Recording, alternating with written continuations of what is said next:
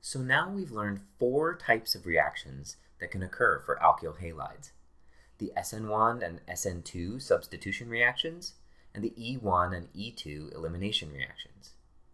How do we know which reaction and mechanism will operate under a given set of circumstances?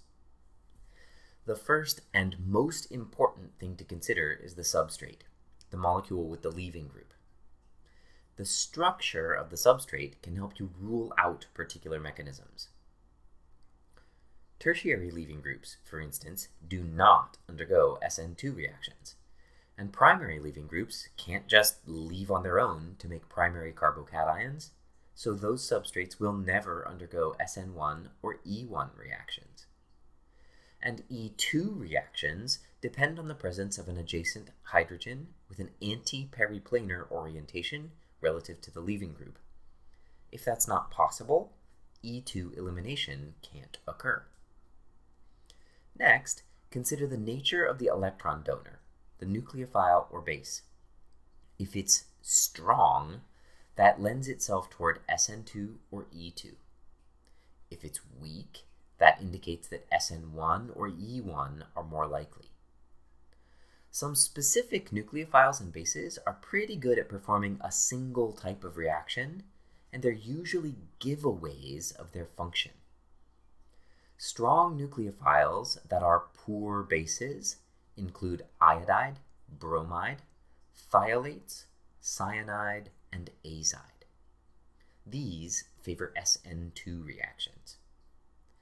Strong, bulky bases that are poor nucleophiles include T-butoxide, the diisopropyl amide ion, a reagent that we'll see more in a few weeks, and DBU. These favor E2 reactions. The first 2 factors, substrate and electron donor structure, are usually enough to help us determine the likely mechanism of a reaction. They're the most important factors.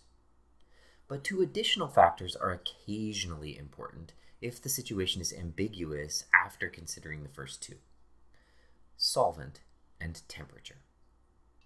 While all these reactions do best in polar solvents, SN2 reactions are favored in aprotic solvents, while the other reactions tend to prefer protic solvents.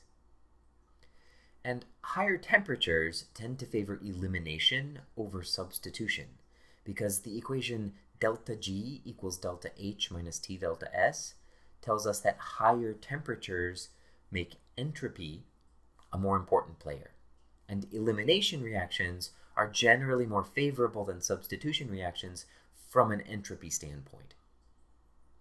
Despite all these considerations, it's very common to have different mechanisms occurring in the same reaction flask.